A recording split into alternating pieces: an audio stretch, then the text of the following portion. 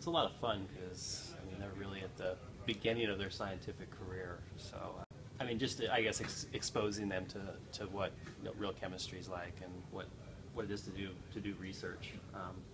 I wasn't expecting like how like fast we would dive into everything and using all these crazy machines. I just always thought it was cool, like just learning basically how the world works and what everything is made out of. I enjoy the most that it's like research and we don't really know what's to come of it, so if you make a mistake it's like, well, scratch that and try something else.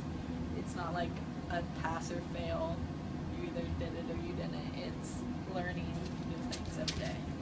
Even though I know it's kind of a long shot to find something new, still it's sort of always in the back of my mind, like what if we find something new. But other than that, it's still by far been worth just the experience alone.